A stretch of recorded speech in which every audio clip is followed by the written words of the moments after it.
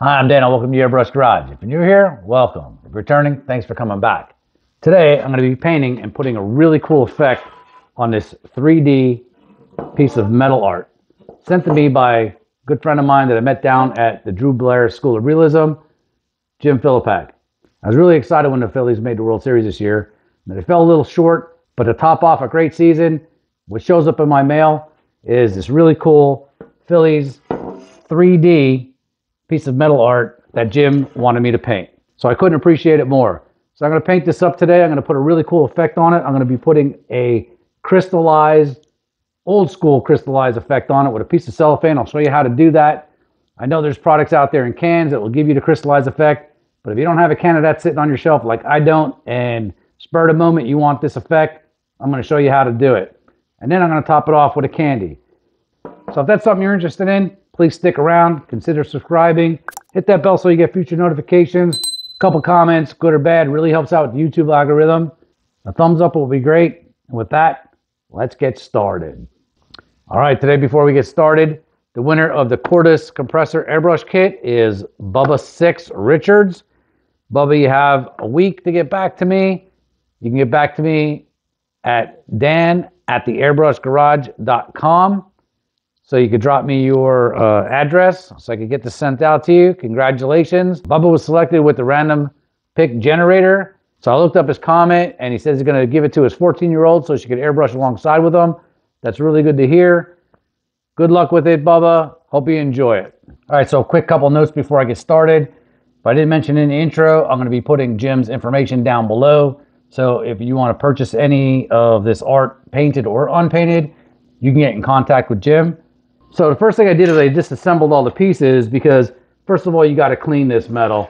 I mean, it's metal, let's face it. It gets oily, attracts dust, dirt. You really want to clean your surface before you start. As you can see, I used just a Dupicolor automotive prep cleaner. It's a foaming cleaner. And you can see the dirt that this thing picked up off of the piece, okay?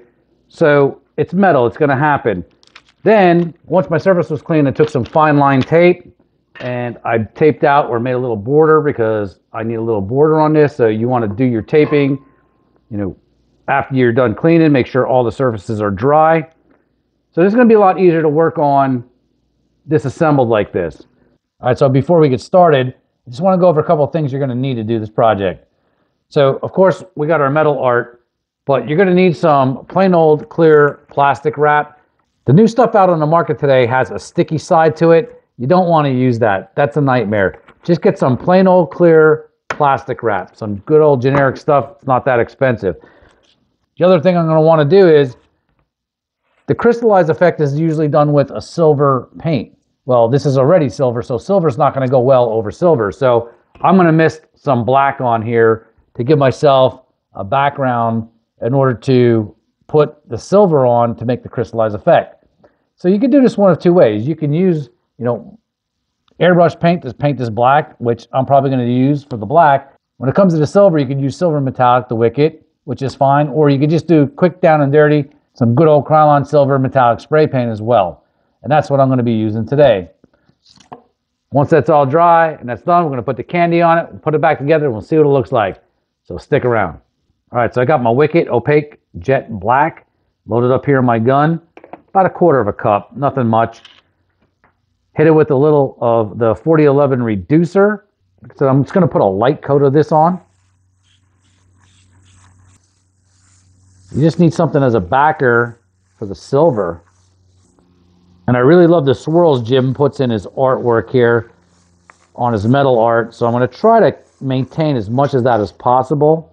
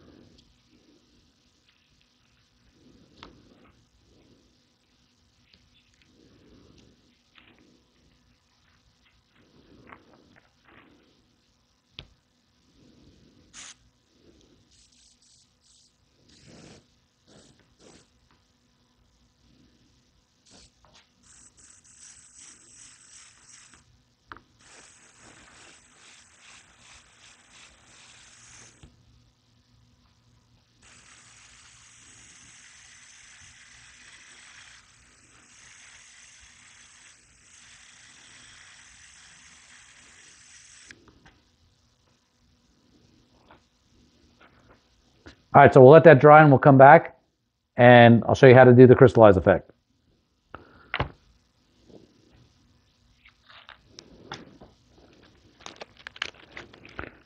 All right, so now I have a piece of plastic wrap, one big enough for the background, one big enough for the top of the bell, and one for the Phillies logo.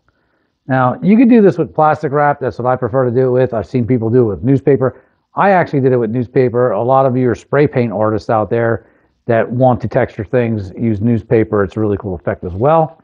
It's basically the same effect. So what you're going to do is you're going to want to take this, and this is why you don't want to use the plastic wrap that has a sticky back on it, that new stuff that they have out, because you're going to want to kind of crinkle this all up, and it's a lot easier to get apart, and it's going to give you some creases in there versus this nice smooth flat plastic. So again, crinkle it up.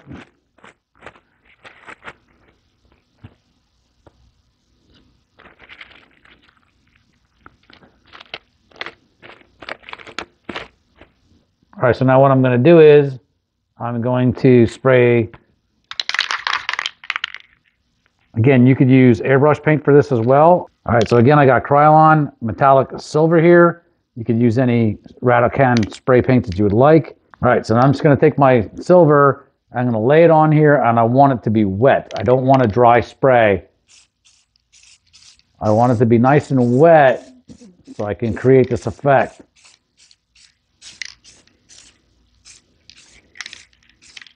And this is going to stay wet for a little while. The airbrush paint will dry a little quicker. You're going to have to make sure if you use the airbrush paint that you lay it on a little heavier. So you're just going to want to lay it on your plastic. Pat it down. You can see all of the wrinkles that you're getting in there. You could do different things. You could pick this up and put it back down, depending on the effect that you want.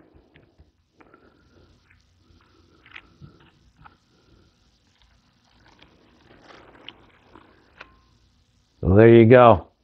So if you're not happy with that,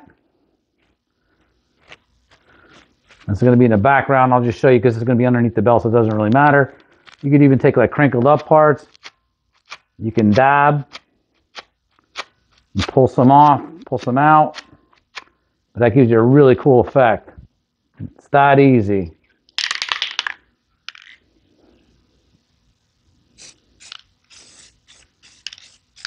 And with that metallic, that's really going to come cool with the candy. Let's press that on. You could even crinkle some of it up a little more, depending on what you want.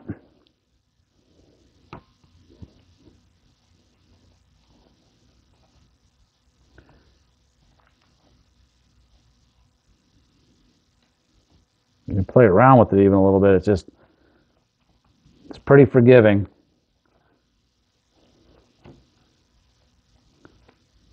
I like that. That looks super cool. Like I said, that's going to look really cool once it's got the candy on it. And then, you know, say you don't like it and you go, you know what, I want a little bit different of effect. Again, you can re-hit it.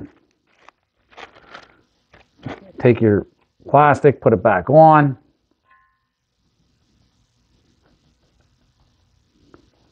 Peel it back off. So again, as you can see, I mean, it's real fun to do this because you just really can't get in much trouble with it.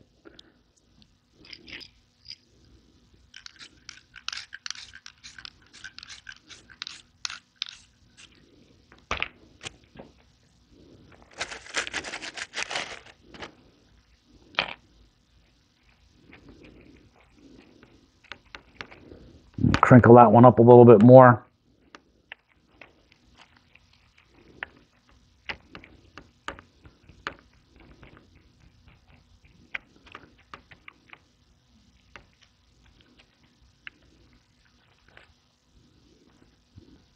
Really give that one a little bit more of a bolder effect on that one.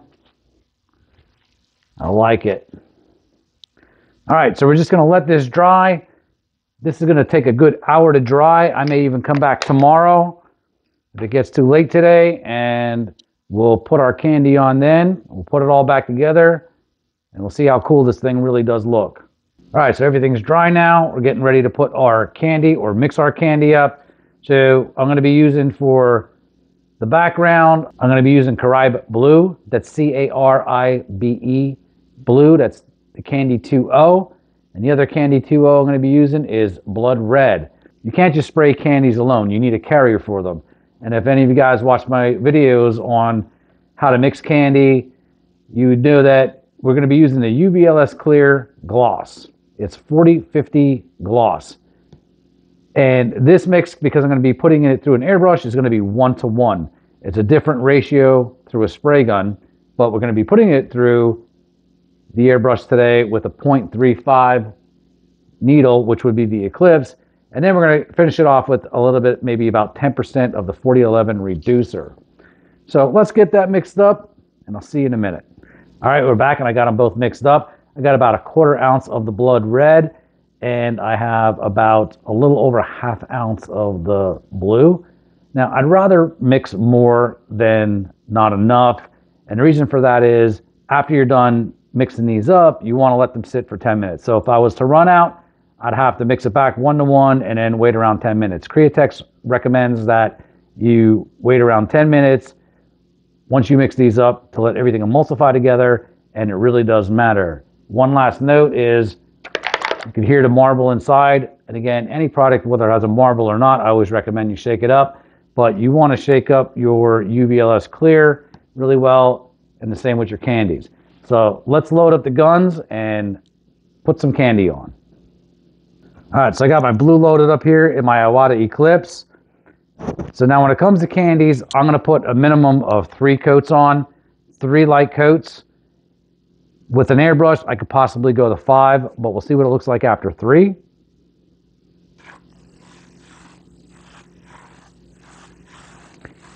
I want to do about a 50% overlap here. Get it on as even as possible.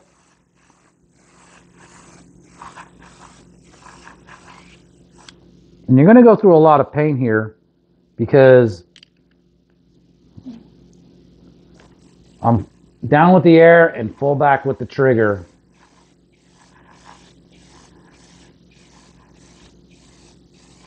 I'm about 4 to 5 inches away from the surface.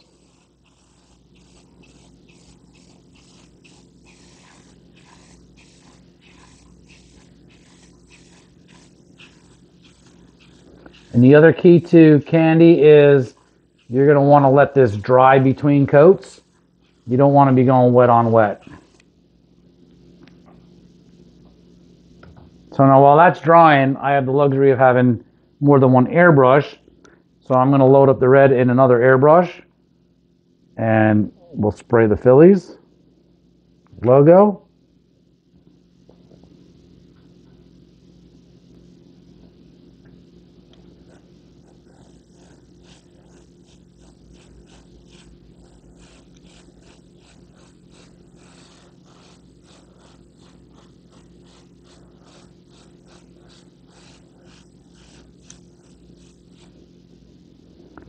So the cool part about candy, I think, is the more you put it on, the deeper it gets.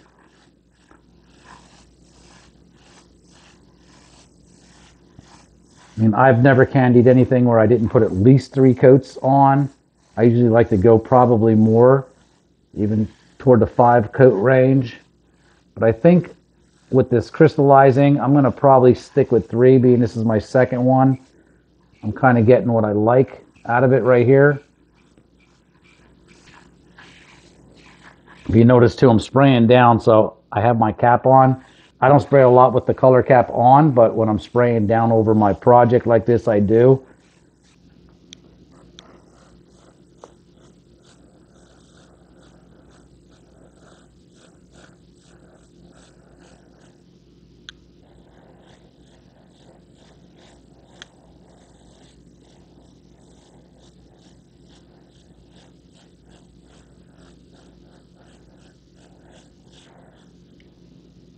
right, so we're ready for our third and what I believe to be the final coat.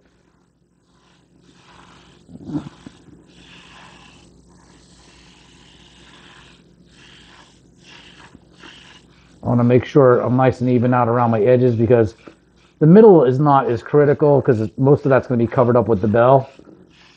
But I still want to try to get this on as even as possible.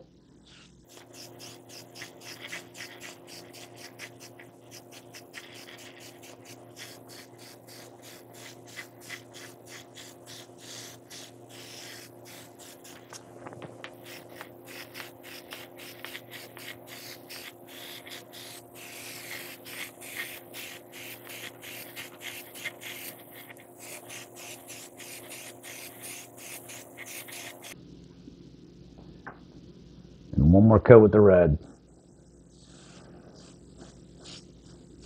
You just see how that deepens up with every coat. It's really cool. Candies are so beautiful.